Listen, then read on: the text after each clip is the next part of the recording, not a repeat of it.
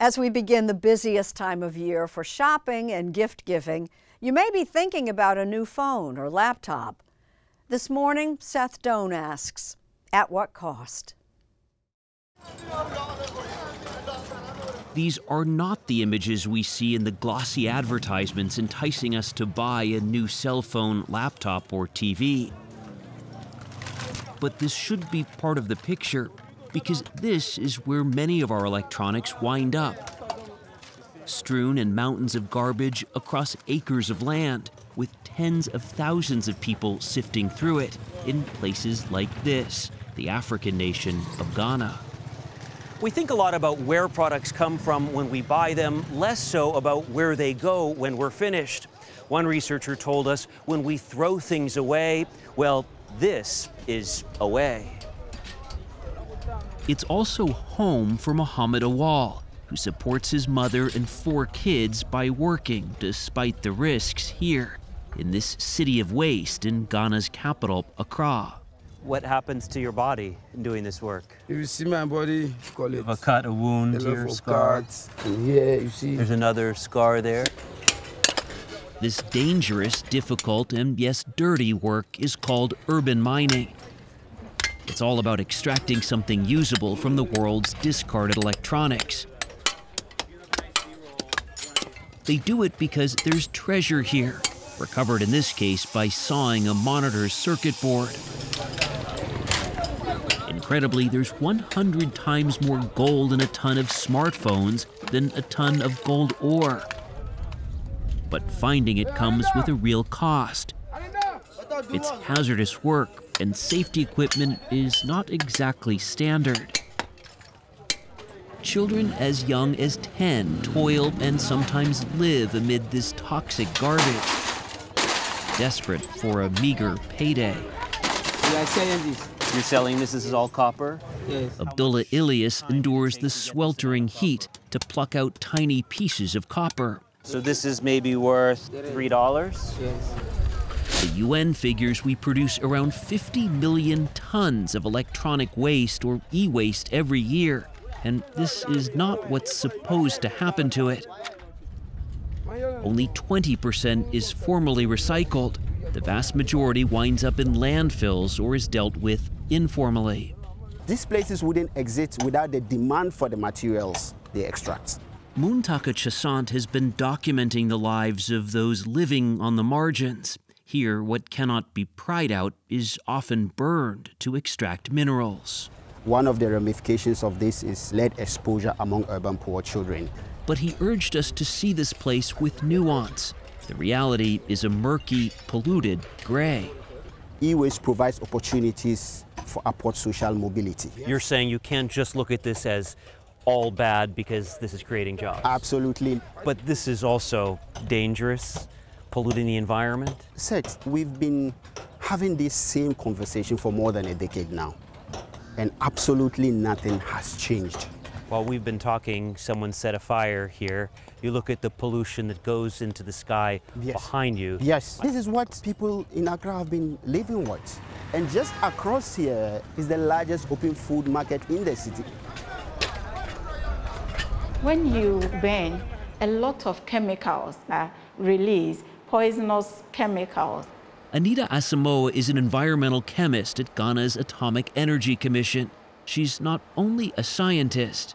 I'm a mother myself, and I wouldn't want to give poisonous substances to my baby. She'd seen the smoke wafting over homes and markets, and food is regularly sold in the open at the dump. So Asamoah wondered whether those toxins were so pervasive that they were even getting into the breast milk of mothers. What did you find when you examined this breast milk?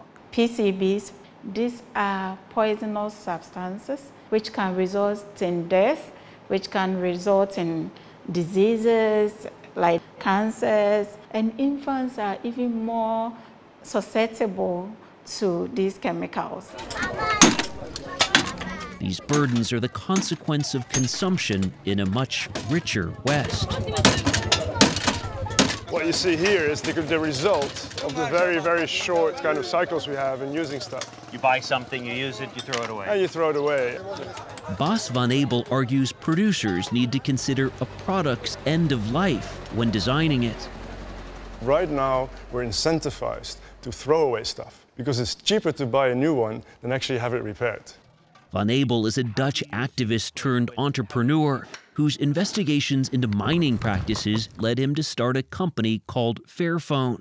Its aim is to create a more sustainable phone and cut down on scenes like these. Unfortunately, phones and electronics are designed in a way that you can't really reuse components and parts of it. So what happens is that this whole product basically goes into the oven and you burn it and you get the minerals out of it. It's a very stupid process. What do you mean stupid process? Well, it's kind of stupid to put something in an incinerator that's put so much effort into making. Most of the footprint of a phone is in the making of it. So the best thing is to keep it as long as possible. It's a bit thicker than... He showed us his Fairphone, which he likens to Legos because of its removable modular parts. Pops right off. Yours to open, yours to keep. The battery is not glued in, making it simple and inexpensive to recycle or replace. It's the same for the camera lens and screen. Fairphone, which just launched in the US and sells for up to $700 a piece, has 500,000 customers worldwide. Proof of concept, they say. Americans on average upgrade their cell phone every 2.5 years. Fairphones are under warranty for 5. If you use your phone twice as long, you need to produce only half the amount of phones and you have half the amount of electronic waste. It's a very simple calculation. Imprecise methods of recycling produce more waste, which leaches into the earth here. Pollutants and microplastics run into a nearby river and the ocean. On the beach, we found plastics that were not exactly micro. Our nets. Fishermen told us how their nets tear because now their catch of the day often includes e-waste. The refrigerators, the laptops, it shouldn't be around the ocean. Causes harm. It's your waste, so don't just ship your waste to us and tell us that it's secondhand, you can use it. Come inside. Vincent Trey calls himself the graduate scrap dealer. He's a PhD who's been studying this dump and the old one nearby, known as Ablobloshi, for more than a decade. I think a lot of people will watch this and be upset, but also feel powerless. What can people, consumers, a world away do? I believe strongly that those who are producing this, when they put these materials on their market, they are responsible for the end of life. We reached out to Apple, the largest mobile phone seller in the US. Apple did not make someone available to talk with us for this story. But Samsung, one of the largest electronics manufacturers in the world, invited us to their store in Palo Alto, California. Where does the responsibility lie here? In Ghana, we hear it's the producer. I think every party in the entire value chain has some responsibility. Mark Newton is the head of corporate sustainability at Samsung US. He says every product is designed with the ultimate end of life in mind. This doesn't look like a place that's encouraging me to hold on to my phone longer. It looks like some place that's encouraging me to buy a new phone. Well, of course, we want to excite you with the newest technology. But what's cool now, we're making our highest performing products with 20% recycled plastics, 20% recycled glass, 20% recycled metals. In the back of the store, there's the first stage of a recycling operation. Samsung takes back electronics of any brand. Samsung has recycling centers internationally in something like 50 countries, but in Africa, the only one is in South Africa. Why not in Ghana, Nigeria, these places where we know the need really exists? I think that we're really leaning into that now. So we've fairly recently recognized that and made a significant commitment to expand our collection network globally. But this recycling effort is largely self-policed in the United States. The U.S., the most wasteful country per capita on Earth, is not part of this very important treaty. America has not ratified an agreement that 191 other countries support. Basel Convention is the treaty that was supposed to deal with this phenomenon of hazardous waste suddenly flowing to developing countries. And there is a strong lobby that is happy to have no trade restrictions on waste. Jim Puckett founded the Basel Action Network, a watchdog group which pushes for proper recycling. Once the rich countries realized, oh my God, we got a problem with hazardous waste, the price went up for properly managing it, and so the export trade took off. Sending tons of hazardous waste to the developing world, much of it getting through customs under the guise of being repairable. Why Ghana? We have issues of compliance and enforcement. Open the truck. Vincent Trey now runs a recycling initiative, Mountain Research Institute, at the dump site. This is a small project, but it is one possible solution. They buy cables to incentivize people not to burn them. There is a real gray area here. These are important jobs. These are livelihoods. Should I sit down and not eat because if I burn, somebody will die?